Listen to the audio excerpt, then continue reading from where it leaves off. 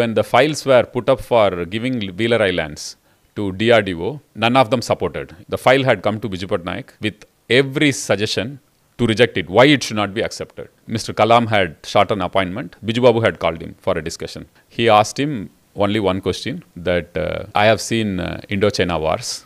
I have an invitation to go to China now. Will you promise me, if we give the land, you will make an intercontinental ballistic missile from here, which will hit the heart of China? Will you promise me? If you promise me, then I will allot the land. Mr. Abdul Kalam promised that, sir, I will do it. We have plans, and maybe in 15 years or so, we should have the ICBM tested from Wheeler Island. Biju Babu signed the file, giving the land to them, free of cost. So that's how this Wheeler Island happened. When late Abdul Kalam passed away, Chief Minister named the Wheeler Island as APJ Abdul Kalam Island.